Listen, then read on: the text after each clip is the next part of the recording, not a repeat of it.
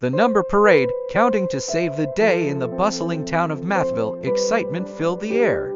Today was the grand number parade, where numbers 1 to 10 would march proudly through the streets on their colorful float, waving to cheering crowds. Balloons floated, music played, and banners sparkled in the sunshine. But just as the parade was about to begin, whoosh! A strong gust of wind blew the float apart, sending the numbers flying in all directions. "Oh no!" cried Zero, who had been watching from the sidelines. "The numbers are scattered all over Mathville. We need to find them before the clock strikes noon, or the parade will be canceled."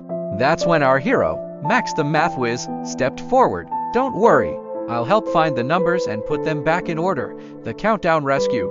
Max ran through Mathville, searching high and low. First, he found one stuck in an ice cream cone. "I'm first in line, as always," said one proudly.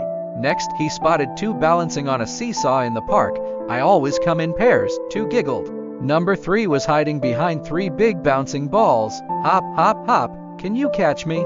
Number 4 was helping 4 ducks cross the road. "Safety first." Number 5 was in a toy store, jumping on a hopscotch grid.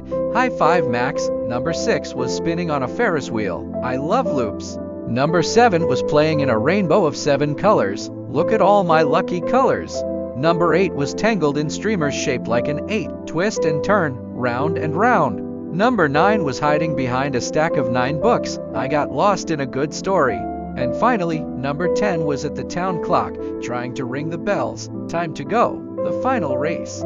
With all the numbers found, Max had to line them up in order before noon. But with only 1 minute left, the numbers were all mixed up.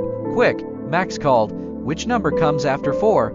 "Me," shouted 5, hopping forward. "Great, now, what comes next?" The numbers quickly found their places, and just as the clock struck noon ding-dong, the number parade was back on. The crowd cheered as numbers 1 to 10 marched proudly down the street, waving and celebrating their great adventure. Max smiled. Mathville was saved, and numbers had never been more fun.